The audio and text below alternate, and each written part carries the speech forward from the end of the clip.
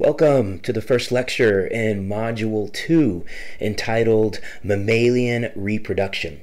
So in this video I'm going to be covering the highlights, just the highlights, from Chapter 9, which is entitled Reproduction.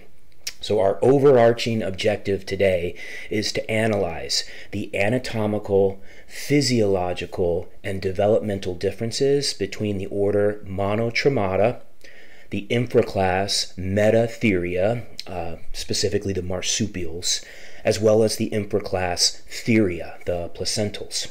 On the left, we have a jelly bean-sized newborn kangaroo joey, which is in the mom's marsupium, suckling on a teat. And then on the right, we have a lion cub that is in utero and being nourished by mother's placenta. So with that, let's dive in. So let's begin by recognizing that the mammals are going to vary greatly in the structure of their reproductive systems. So first we have the monotremes, or the prototheria, like the duck-billed platypus here on the bottom right, and the spiny echidnas. We've got a species here hatching on the bottom left. These guys are going to lay eggs and incubate those eggs. And as in the case of most reptiles and birds, the monotremes have a cloaca. That is to say, just a single urogenital opening. So a single opening for both their urinary and reproductive tracts. Additionally, as in the birds, the monotremes only have one functional ovary. Only the left ovary functions in the monotremes. They do have mammary glands, but no nipples. The marsupials, or the pouched mammals, like the monotremes, have a cloaca. That is to say, a single urogenital opening. The marsupials do indeed have a placenta, but relative to the eutherian mammals, their placenta is very inefficient. So this means the marsupials only have a very brief gestation period when they're in utero. And then they're born altricial, meaning they're born very underdeveloped. They're going to emerge from the cloaca very, very tiny, and then they're going to crawl around to the marsupium, or the pouch, where they're going to be nourished by milk during a very long lactational period. On the bottom left, we have a newborn wallaby. You can see it's very, very small and underdeveloped. And then on the right, we have one that's considerably more developed and is just hanging out half outside of mom's marsupium.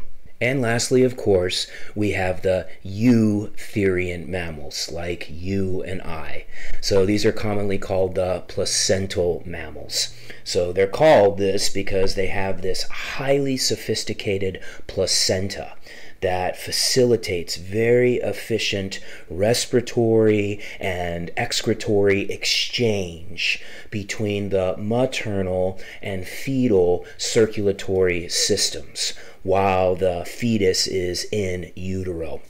So unlike the marsupials, the placental mammals are going to have a relatively very long gestational period when they're inside of the uterus, and a relatively shorter period of nursing or lactation. So it's flipped from the marsupials. Furthermore, at birth, the young placentals are considerably more developed. They're more precocial, at least relative to the marsupials. Your textbook brings up a very good point early on in the chapter that I think is worth noting here. And that is, it is incorrect to assume that lineages that have a relatively more primitive reproductive system, so i.e. the monotremes and the marsupials, are somehow less successful or less evolutionarily fit than their more derived placental cousins.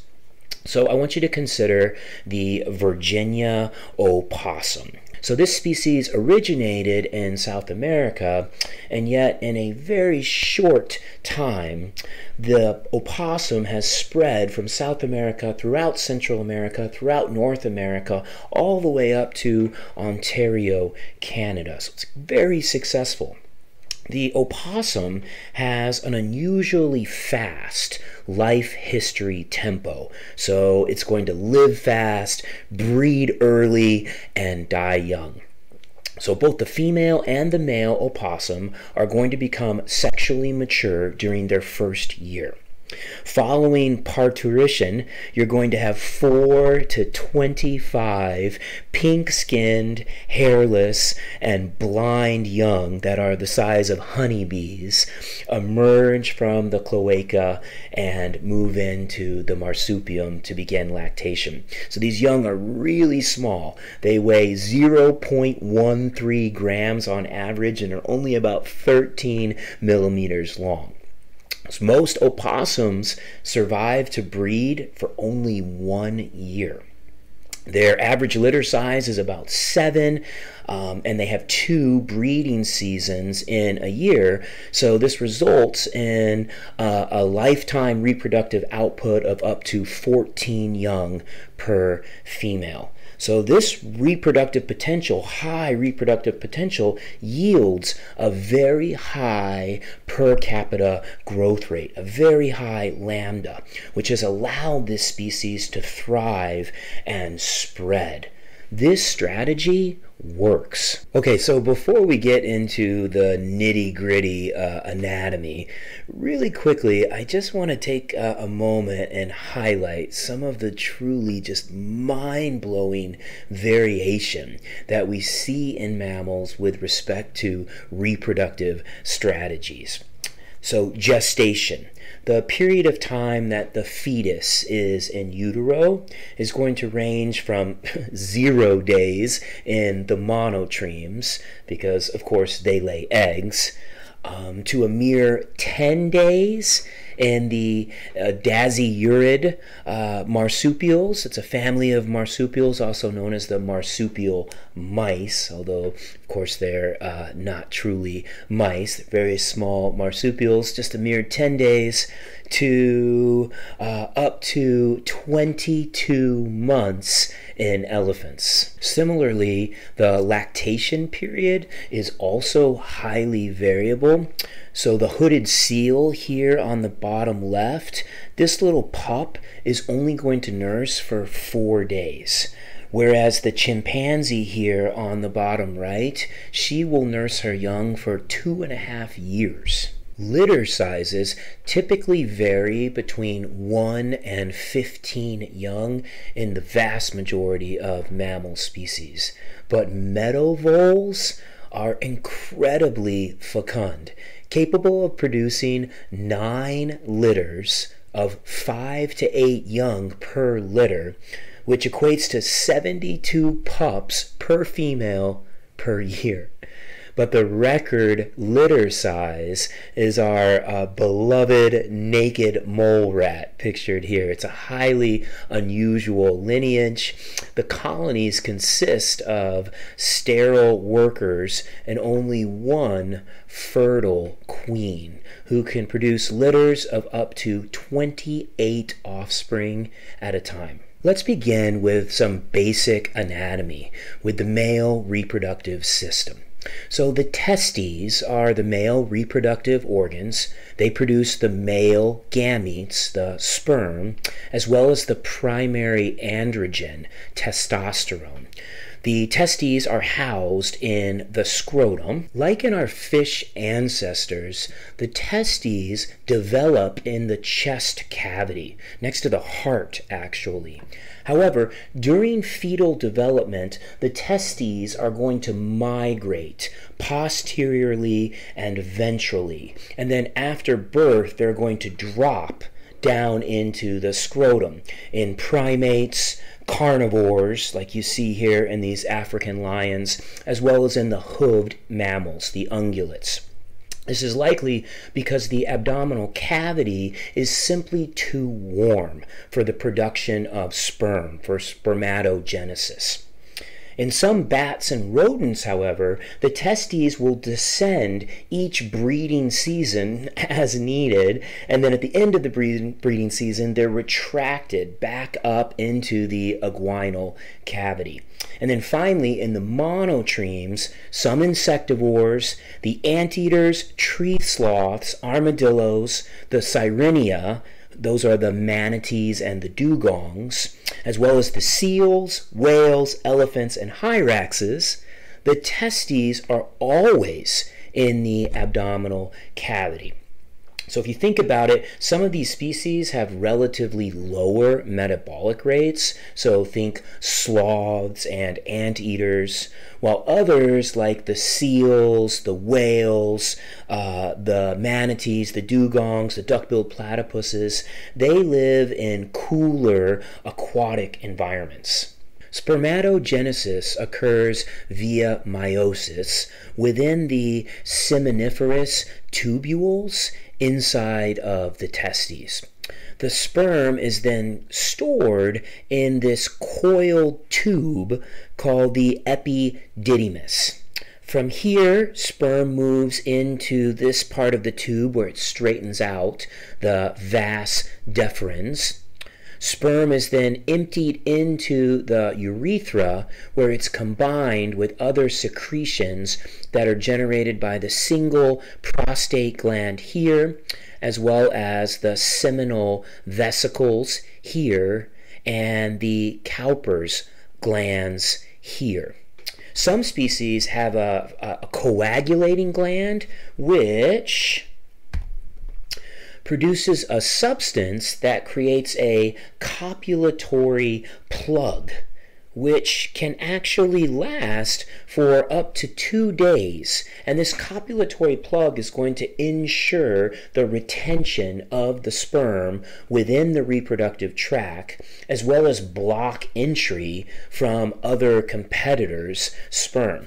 So natural selection really begins at the cellular level. Mammals, unlike bony fish and amphibians, have internal fertilization, where the male is going to directly deliver the sperm to the female's reproductive tract internally via the penis. So interestingly, the penis may include a complex bony structure, the os penis or the baculum. So on the bottom left here are photos of various baculum, from the short-tailed weasel here all the way up to the impressive raccoon. Here we have the baculum on a red fox. And then check these crazy morphologies out.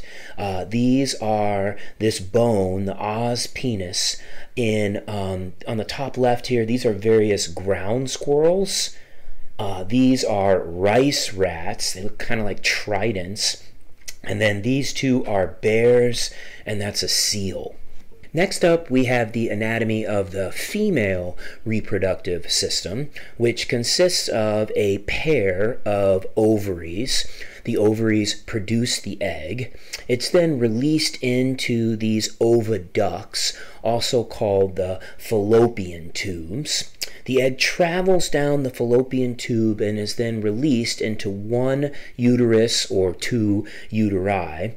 The uterus is this large, hollow, muscular chamber, and this is the site of development, of fetal development. And then we have the cervix. The cervix is going to connect the uterus to the vagina, and lastly, the vagina is the opening to the outside of the body. The primary reproductive organ of females are the ovaries. These are a pair of small oval bodies that lie slightly posterior to the kidneys, and they produce the female gametes, the eggs. The eggs are called the ova, which is the plural. The singular is ovum. So immediately under the surface of the ovary is a thick layer of spherically grouped cells, which are called follicles. The follicles here. Each one of these follicles encloses a single egg. So at birth, large numbers of follicles are already present in the female mammal. So there's about 2 million follicles that are present in the ovaries at birth in humans. But that number is going to steadily decrease with age. So ladies, your eggs were already within your follicles at birth. And those eggs, they are precious, unlike sperm, which is energetically cheap. So ovulation is induced by high levels of luteinizing hormone, which is going to cause that follicle to burst open and liberate the ovum into the fallopian tube, the oviducts. The ruptured follicle is next going to fill with yellow follicular cells and become one of the yellow bodies in the ovary, also called the corpus luteum. So the corpus luteum is really important because it's going to promote the production of the hormone progesterone. And progesterone is what's going to cause the thickening of the uterine lining and the development of the endometrium. The endometrium is going to allow for the implantation of the fertilized egg. Progesterone is also going to stimulate the growth of those mammary glands. It's important to recognize that reproduction is truly a carefully coordinated dance, and it's coordinated by hormones. Hormones are the chemical messengers of the endocrine system. So to summarize, here are the ovaries, the primary female reproductive organ. The ovaries are going to produce the hormone estrogen. Estrogen is going to stimulate the hypothalamus located in the brain to produce gonadotropin-releasing hormone. That's going to signal to the pituitary gland to release both luteinizing and follicle-stimulating hormones. And then we're going to enlarge the ovary here. Those two hormones are going to promote the growth and maturation of the follicles. The follicle is going to burst and release that single enclosed ovum, the egg, into the fallopian tube, and we call this ovulation. It's actually within the fallopian tube that the sperm and the egg fuse, and then we have the diploid state, which is called a zygote. The zygote is going to travel down the fallopian tube. It's going to undergo cell division, mitosis, and then the blastocyst is going to travel to the uterus, this thick, hollow, muscular chamber. The corpus luteum, which is the follicle that is now filled with these yellow follicular cells, the corpus luteum is going to promote the production of progesterone. Progesterone is going to cause the thickening of the uterine wall and the development of the highly vascularized endometrium, which is going to allow for the implantation of the blastocyst. Most mammals, with the exception of the apes, have a breeding season, which often results in a subsequent parturition window, a birthing period that aligns with some environmental phenology that maximizes the probability of survival for the offspring. So, for example, the elk are going to rut in the fall. This is followed by an approximately 250-day gestational period, and then the elk calves are going to hit the ground in late spring, right when the green up is occurring. So the brief period during which time females are receptive, the few days before and after ovulation, this is called estrus or heat. So most mammals are going to ovulate spontaneously as controlled by hormones, as we talked about in the last slide. But there are some species, maned wolves, island foxes, and bush dogs, that are going to require copulation. They're going to require sex in order to induce ovulation. In desert rodents and montane voles, ovulation is actually induced by green-up, so environmental factors, following rains or snowmelt. Many carnivores, like wolves, bears, they are monestrous, meaning they have just one breeding cycle, one estrus cycle per year.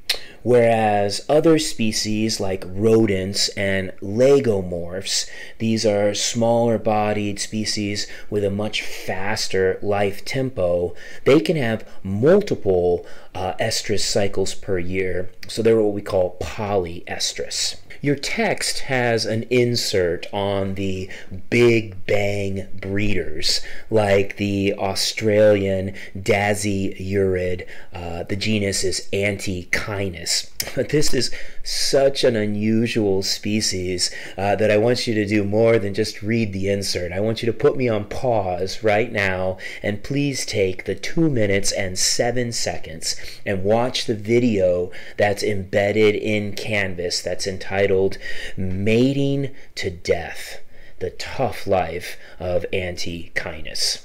Implantation in the uterus usually occurs when the embryo is still a blastocyst, meaning it's composed of a mere 32 to 64 cells.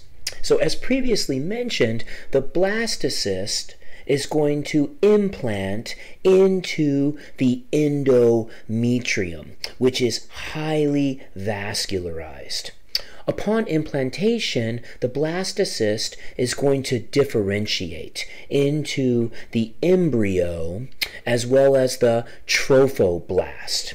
The trophoblast is then going to send down these finger-like projections, which are going to merge with the female blood vessels in the endometrium, and this merger is what's going to eventually form the placenta.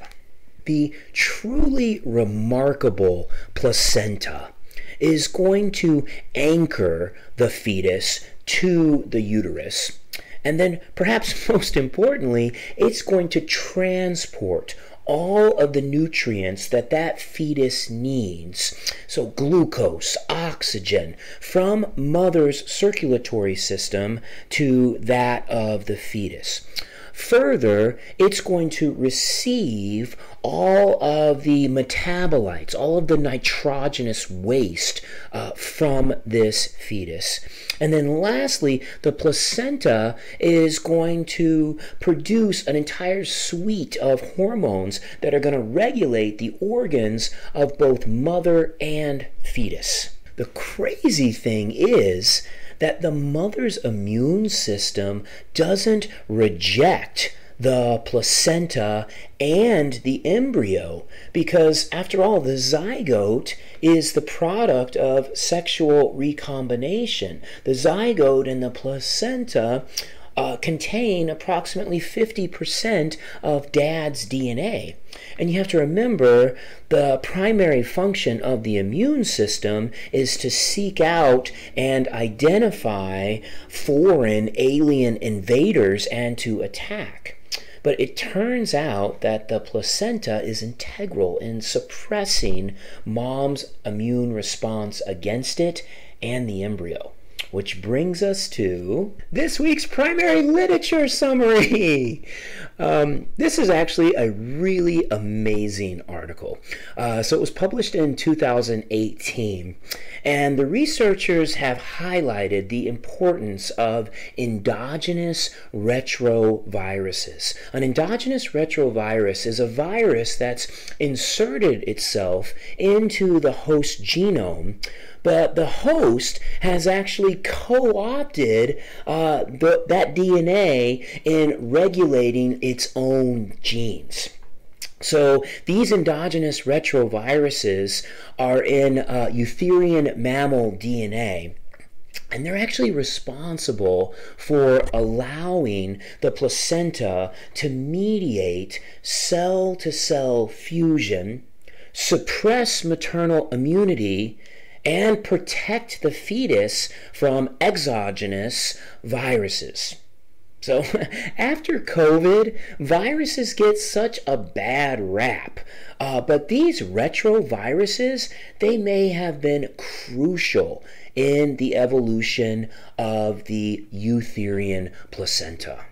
Before moving on from the placenta, I do want to remind you that marsupials, the metatheria, they do indeed have a placenta. However, it differs because the marsupial placenta is derived from the yolk sac, whereas the eutherian placenta is derived from the extra embryonic membranes in the amniotic egg, the chorion and the allantois. So comparatively, the marsupial placenta is very inefficient. It's going to form a much weaker connection with the uterine wall because it doesn't have all of those extensive projections extending into the endometrium. Moving on to gestation, that's the time period between fertilization and parturition or birth. Gestation is going to vary dramatically across the major mammalian lineages, from no intrauterine gestation in the egg-laying monotremes to the very short period of gestation in the marsupials, because as we've covered, they've got that relatively inefficient placenta, to the relatively long gestational period in the eutherian mammals or the placental mammals. So beyond taxonomic group, gestation is also highly correlated with body mass. So larger animals like elephants and elk, they're going to have longer gestational times than, say, rodents. Also, the degree of development that the young is born with is going to influence gestational times. So ungulates here on the right, their young are born relatively precocial, relatively well developed. So they have a longer gestational period than, say, primates. So primates are born relatively altricial, meaning underdeveloped, less developed. So they have relative to their body mass a shorter gestational period. Next, I want to summarize some of the reproductive variations that we observe when we look across mammalian taxa. So the normal reproductive sequence, I guess I should say the reproductive sequence that's most often observed and is exhibited by this primate goes like this. So it begins with spontaneous ovulation. The follicle bursts and it releases that ovum. We know that spontaneous ovulation is carefully coordinated by the endocrine system, by the hormones. Following the release of the ovum, we have copulation, which is the sexual act. This results in fertilization, which is the fusion of the male gamete, the sperm, with the female gamete, the ovum. Following fertilization, the blastocyst is going to undergo mitosis, cell division. It's going to travel down the fallopian tubes into the uterus, where it is going to implant on the uterine wall, specifically on the endometrium. Okay, it's here that the fetus will develop in a period known as gestation, and then the offspring is born in parturition, and then it enters into a period of lactation where it receives milk as nourishment. So that's the most common sequence that we see in mammals. In the felids, like this bobcat here, letter B, it's slightly different. So the felids have induced ovulation. So the felids are going to require copulation first in order to have that follicle burst and release that ovum. So copulation, then ovulation, and then fertilization occurs in the fallopian tubes, and the sequence remains the same: implantation, gestation, parturition, and then lactation. And then we also observe a couple of patterns where different lineages have delays in this process. So the first one is delayed ovulation or delayed fertilization, like we see in some species of bats. We're going to talk about this in the next slide, but in short, some bat species will copulate, and then the females will actually store the sperm.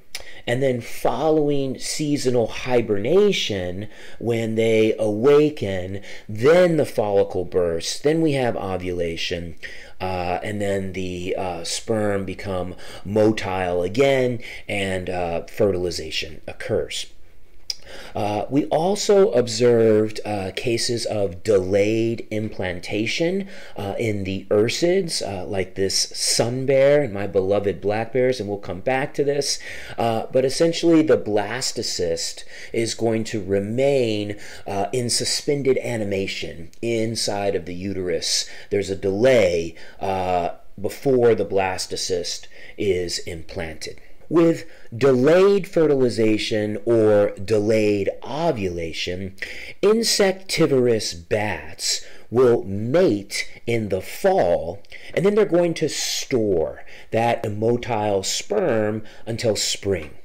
When the females emerge from hibernation in spring, then their follicles will release the eggs, the sperm becomes motile, and fertilization occurs. So delayed fertilization or delayed ovulation. In numerous frugivorous bat species, fruit-eating bat species, fertilization occurs, the blastocyst implants, but then development occurs very, very slowly. So, for example, in the Jamaican fruit-eating bat right here, the gestation length is 7 months, which is very, very slow for an animal with such a small body mass, because there is this delay in the development of the blastocyst. Black bears are a wonderful exemplar of delayed implantation. So in black bears, females are going to go into estrus in midsummer, during which time copulation occurs and fertilization. However, the blastocyst is going to remain in suspended animation within the uterus of the female until the hyperphagia period. The hyperphagia period, that occurs during the fall, and it's this critical period in the life cycle of bears, during which time bears have to accumulate enough fat to live on during their upcoming hibernation. And it's only after they've met their energetic demands, their individual energetic demands, that the blastocysts will implant. If the mast crop is poor, meaning acorn production is really poor in the Northeast, then those suspended blastocysts will actually abort and not implant. And this makes sense because if the female's in really poor nutritional condition, the cubs are unlikely to be born, and if they are born, they're unlikely to survive because she's likely not to be able to make enough milk to support those offspring. Marsupials have independently evolved a similar trick to delayed implantation called embryonic diapause. During embryonic diapause, the blastocyst is going to enter a state of dormancy, during which time cell division all but stops. So So embryonic diapause is reported to occur in almost all kangaroos, wallabies, rat kangaroos, pygmy possums, feather-tail gliders, and honey possums. What's so cool about this is that at a given time, a red kangaroo, a female red kangaroo, like we see here bottom left, can simultaneously nourish 3 offspring at once. So she may have one weaned joey that runs at the heel of the mother and occasionally is going to suckle from an elongated teat outside of the pouch. The second young is a nursing pouched joey that's attached to another teat within her marsupium.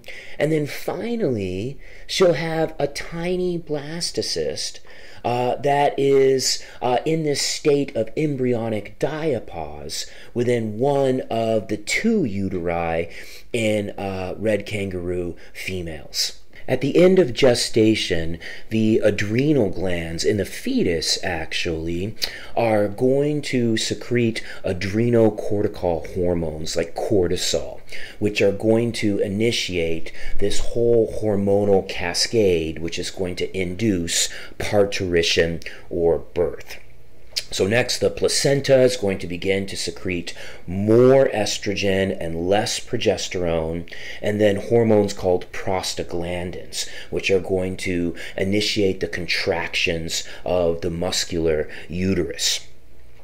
As the baby's head presses against that cervix, the nerves, of course, are going to carry that impulse to mom's brain.